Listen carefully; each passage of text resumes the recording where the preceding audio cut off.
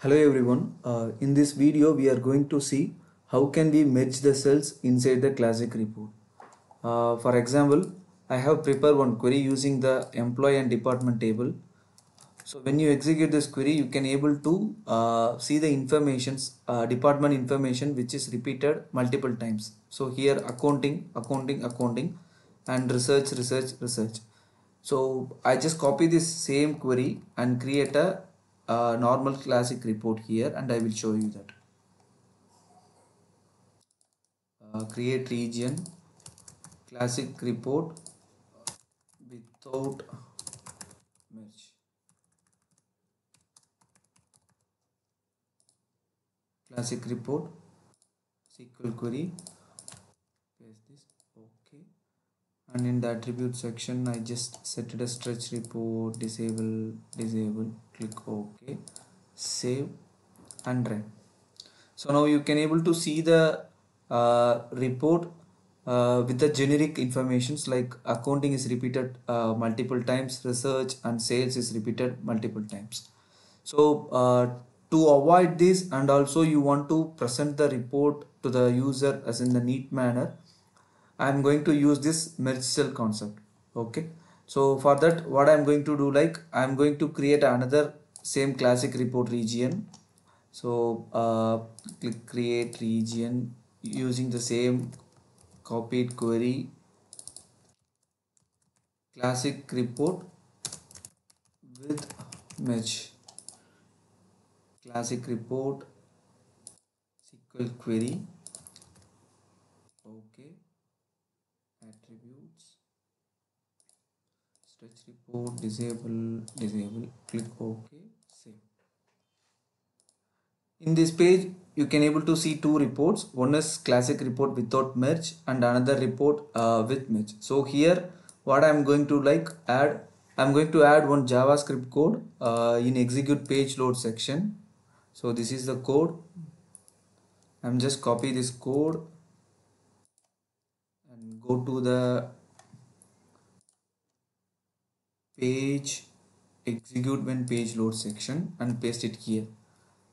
Okay. So here I have mentioned one static ID. You can able to use your own static ID, or else you just inspect this classic report and get the generated ID.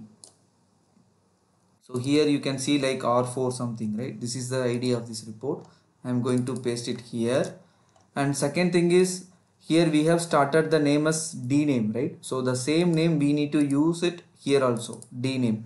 In case if you are going if the information has repeated for the second column, then you have to do the changes here. Okay, so likewise you can able to customize this JavaScript code and you can do that. So I'm just going to click OK and save, and also I'm going to add some little bit CSS to present the report in neat manner. I'm adding this CSS in inline section, click save. Now I am going to run this page.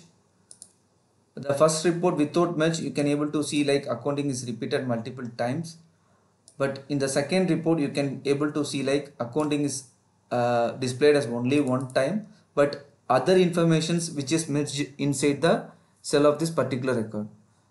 Okay, so like for example research, it is giving us more than 4 5, and sales. So one issue we will face, like here we are displaying 1 to 14 records, right? So what I am going to do, like this merge section attributes, I am going to display up to 10 records. Click save, refresh it. So now when I am going to click the refresh button, it will going to the actual state. So now it is not displaying properly, right? So to avoid this, what I am going to do, like I am just going to copy the same code what we have pasted in that execute page load section. After that I am going to create one new dynamic action after refresh, framework event as after refresh. Okay, on change of selection type will be the region and our with merge region. So here I'm going to paste this JavaScript code, click OK. No need to assign any selection type, just enable the fire on initialization, click save. Now you can refresh and check.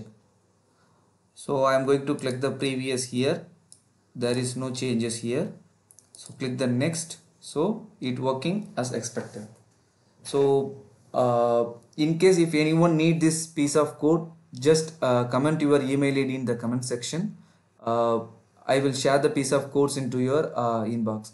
So I hope it will be useful to you and you have liked this video. So thank you so much for watching.